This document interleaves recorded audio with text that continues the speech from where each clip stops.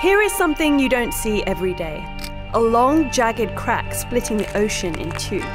Well, at least that's what it looks like. In truth, the ocean isn't breaking in half. And okay, that's not even the ocean. Hi, my name is Alexey Trofimov. I am a professional photographer from Siberia. This picture was taken in February this year on Lake Baikal in Russia. Lake Baikal is the world's largest freshwater lake and considered by many to be the deepest, oldest and clearest lake in the world. But it's also a wild place, one that can be very dangerous.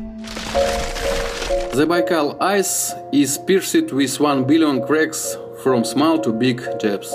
And the reason is influence of wind, daily temperature difference, changes of atmospheric pressure and stream. All of these facts make ice start moving. Standing on Baikal ice, you keep hearing some sounds, very much like gunfire.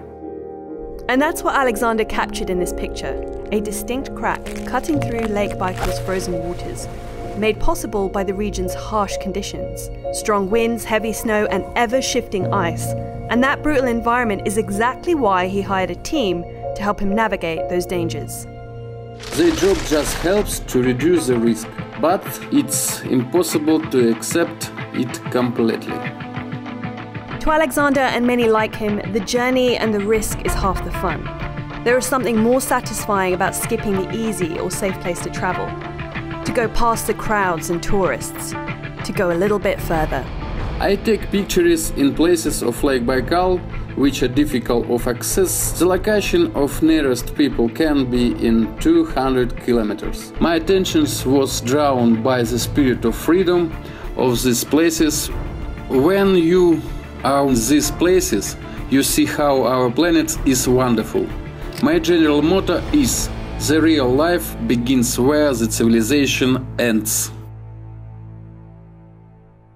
If you like this episode, be sure to check out this one on another peculiar place, a prison island off the coast of Florida. Access to the island can only be done by seaplane or by boat. Our plane was not equipped for landing on the water, so I enjoyed an afternoon of picture taking from the air. And as always, don't forget to subscribe. Thanks for watching.